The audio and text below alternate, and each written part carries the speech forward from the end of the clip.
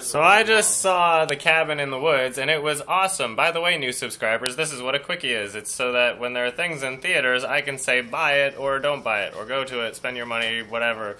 And I enjoyed it. I thought it was worth my money, 7 out of 10. Co-writer Joss Whedon is, I believe, responsible for the movie being so awesome. It's like playing on that horror cliche of, you know, the cabin in the woods, hence the title, except it's clearly self-aware.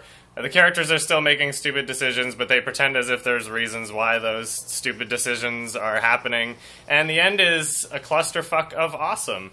Most satisfying ending, and definitely one of the more original movies I've seen in quite some time. It's definitely check it out. It's awesome, and it's hilarious. It's funny, and it's, yep.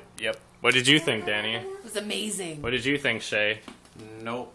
Never seen it? I hate it. It was a It's terrible. They Yeah, tried so to you've do too seen much. You guys have Tried to do too much. spoiler alerted the whole title for me. Now I know what the title is.